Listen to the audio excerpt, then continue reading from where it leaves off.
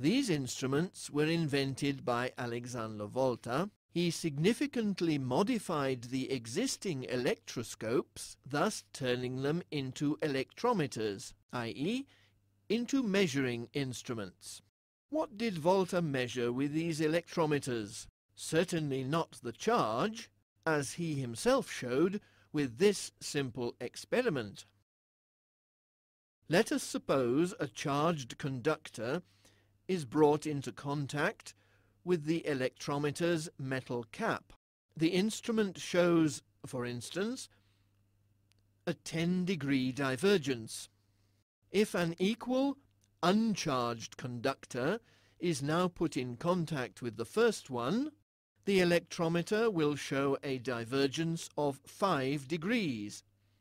That is half the amount.